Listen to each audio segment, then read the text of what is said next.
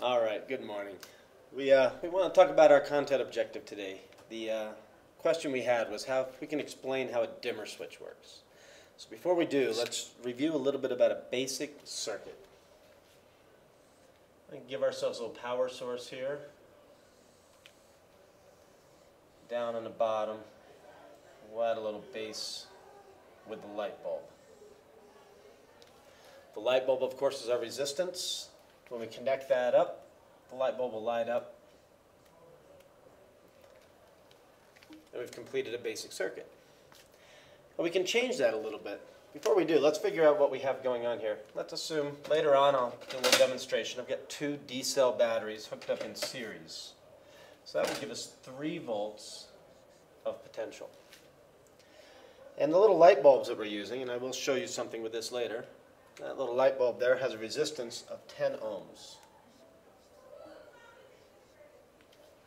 Okay. So first let's talk about how to find out the voltage, the potential that we have at the light bulb, and the current flowing through the system. This is the only part of our circuit, it's a simple circuit. The voltage across the bulb is going to be the same as the voltage here. We know we have 3 volts here. And if we recall the equation, the voltage is equal to current times resistance, then replacing my values of 3 volts and 10 ohms, I can solve for current. And the current right now in our circuit is 0.3 amps. Okay, let's play with this circuit a little bit though. Let's add a resistor to it. So I'm going to come right up here. I'm going to put in a resistor. Just a generic, does nothing resistor. And let's make the resistance of this 5 ohms. That's going to change a little bit about what happens in our circuit. So the first thing we want to do is find the new total resistance of the circuit.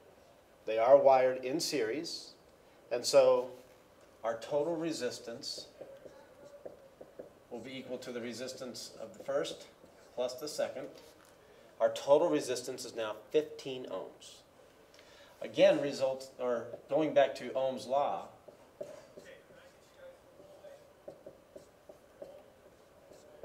and replacing the values 3 for volts and 15 for ohms, I can solve now and find that my current is equal to 0.2 amps.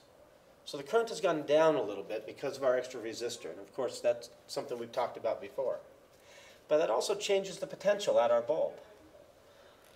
Now that we know the current down here is 0.2 amps, we can solve for voltage, which is I times R, and our voltage is now only 2 volts. That means the voltage drop here is 1 volt, the voltage drop here is now 2, and our bulb, well, our bulb got a little dimmer, didn't it? All right. So what happens if we change that resistor again? Let's come back here and put in a 10 ohm resistor. If I come back over here, our total resistance is no longer 15. Our total resistance, 10 and 10, is now up to 20. And we now have a so our current is now down to 0.15 amps. Again, just dividing 3 by 20. We're down to 0.15 amps.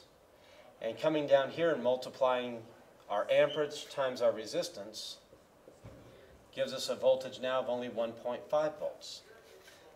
And again, our bulb gets just a little dimmer. So as we change the resistance of this resistor, we can change the voltage that makes it to the bulb and the current flowing through the whole circuit and change the brightness of the bulb. Now we want to apply what we learned today using this board and how that's going to give us a practical application for being able to dim a light. So today in your experiment you learned that the resistivity of a wire had to do with the resistance in it based on the diameter of the wire and the length of the wire. And hopefully what you learned was as the wire got thinner, the resistance went up. And as the wire got longer, the resistance went up. Well, it's kind of hard to put different thicknesses of wire into a switch, but there is a clever way to change the length of a wire in a switch. So be sure you have all this noted, and I'm going to erase this for a moment.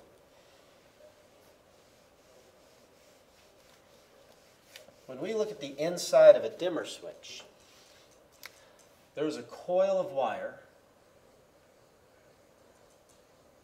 that is shaped like a circle. And that coil of wire, the electricity flows into one end, but does not actually flow out of the other. So I'm going to take a wire and hook it up here. This is the power going in to that coil. Now to get the power out of the coil, this is a conductor, and in the middle we have a little paddle that swings out and touches this coil of wire at some point.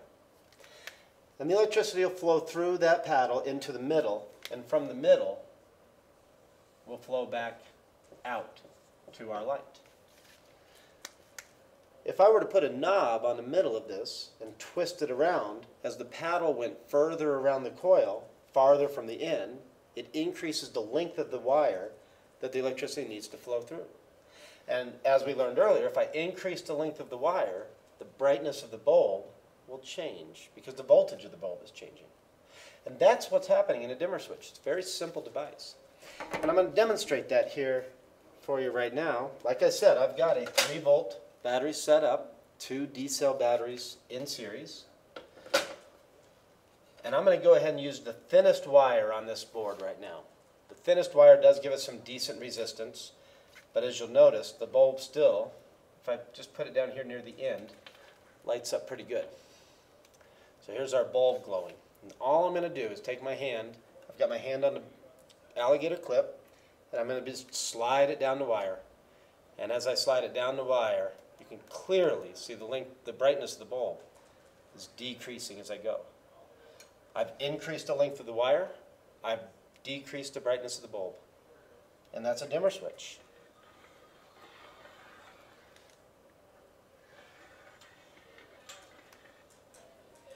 All right.